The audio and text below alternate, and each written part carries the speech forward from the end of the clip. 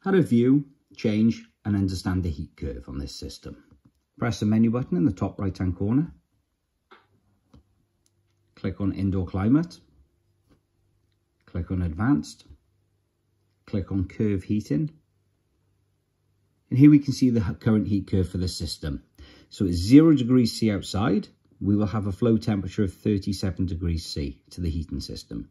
And as you can see from this line, the colder it gets, the higher the flow temperature is going to get. As soon as it starts warming up, the flow temperature decreases. We can adjust this fine-tunely by pressing on the offset, and you can see the flow temperature slowly creeping up as we increase it.